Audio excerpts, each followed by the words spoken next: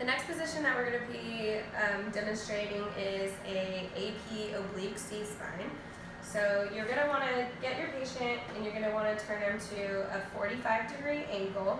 So from the board, about a 45. You're going to want them also to move their feet at the same time, or let them know that, so that they don't sway back to a standing position, because they will move on you.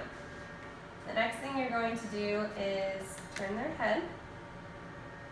You're going to angle your tube to a 15-degree angle, angling up because they're facing AP. And then you're going to want to center at C4, which is again the thyroid cartilage. And then you want your light again behind the EAM, so it's coming behind the EAM. You would use a 8x10 or 10x12 cassette if you needed. And then your marker would be whatever side is closest to the film. You'd put that marker on there, just in the light films here. And that would be my AP C.